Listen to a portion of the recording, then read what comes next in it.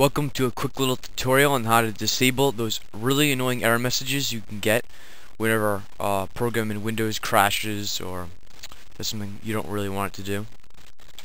So the first thing you need to do is go to your Start menu and click Start and go to My Computer and right click My Computer and hit Properties. Should bring up the System Properties box. Go to the Advanced tab, go to the bottom and it says Error Reporting, just click that. Bring up a little error reporting box.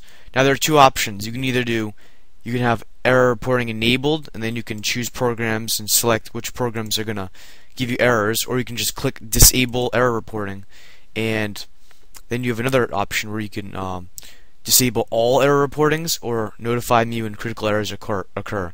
It might be a good idea to keep this option selected, because if something really bad happens, you probably would want to know about it. And it's not going to happen often unless you don't not good with computers. So just make sure that's selected, hit OK again, and you shouldn't have any more annoying error messages.